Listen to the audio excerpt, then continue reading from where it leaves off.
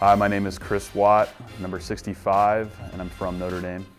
With my first pro paycheck, I bought a pair of Oakley sunglasses.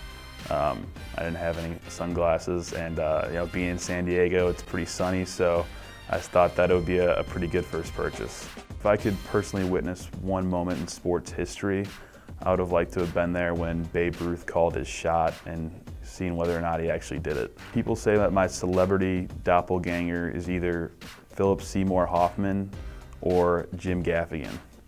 If I wasn't a professional football player, my job would probably be something in sports, whether that would be coaching or something in sports marketing. It's something that's always really fascinated me. It's marketing is what I studied in college, so I'd probably try to go along maybe a path like that.